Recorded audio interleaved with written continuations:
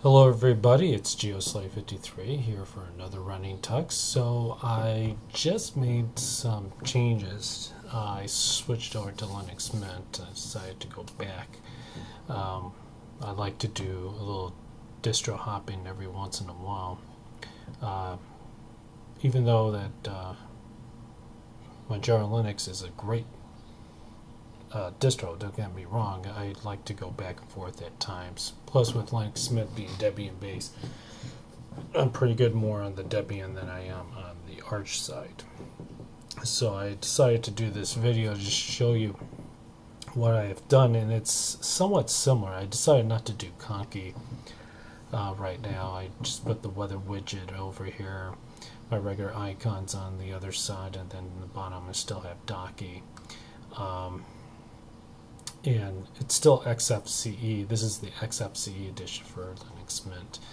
But I still have all the different apps that I use on my everyday use, as well as my, as you can see right here. Not much else different, you know, especially with my web design, Inkscape, GIMP, Sublime Text. Plus my web browser Firefox, and I do have Chrome as well. With all the changes, people distro hopping from one to another, it's going to vary.